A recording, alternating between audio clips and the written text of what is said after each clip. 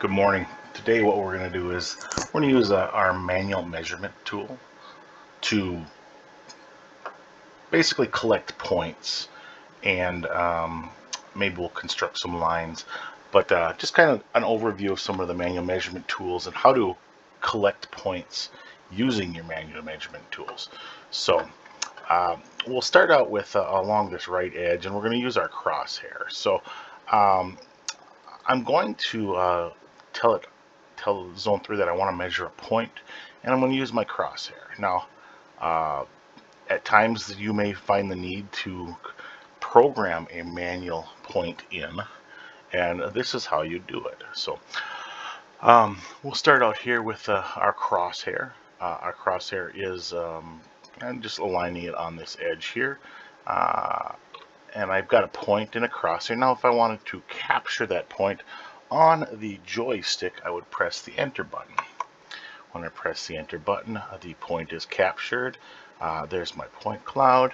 I could continue to capture points. However, what that would do is that would give us me 1 point that average. Instead, what I'm doing is I'm going to click again, and I'm going to go down and I'm going to capture another one along that edge. I'm just going to capture, and we'll just capture 3 points here along that edge. And each time I align it and I press oh, there, I took a second one. I want to make sure I press again each time. Here's my 3rd point.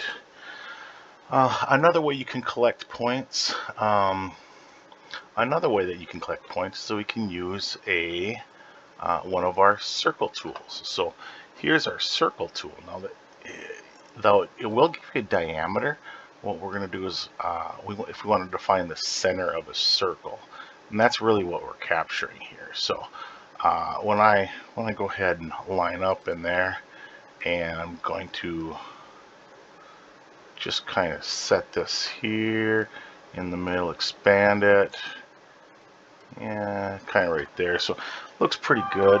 What I want to do is I'm going to measure a point. This time I'll use my circle tool, and once again pressing the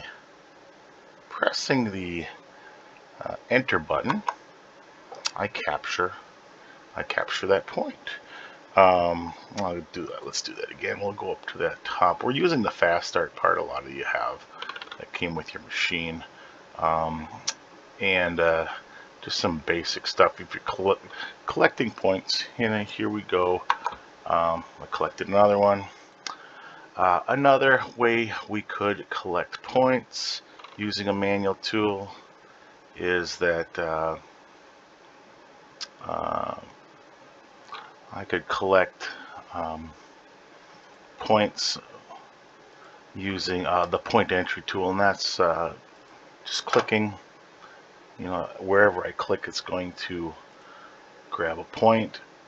Each time I click again, because I only want to capture 1 point. And so I've collected some points. Just one way to do it. If you take a look at your take a look at your model window, and here you can see those points we've collected.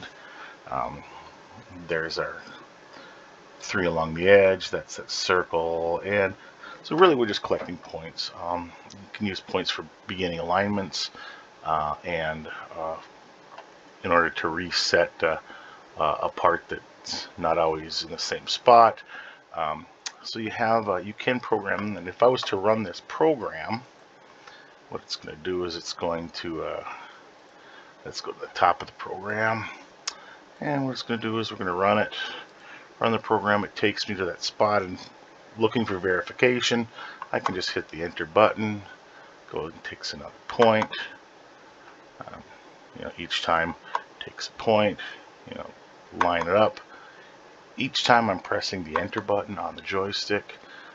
Here I'm clicking inside the box on the edge that I'm trying to find, and there, run the program. And this is just really You know, we've measured those points, we've collected them. Now we could construct lines, we could construct distances. We have a lot of different options, but if you want to do a manual measurement point, you have many different options. Each one of the targets will return a point at the center. And the most common ones you'll probably use the crosshair, circle, or point entry. But your manual targets, if they are programmed into the routine, they will require user input each time that the program is run. All right, hope this helps. Thanks.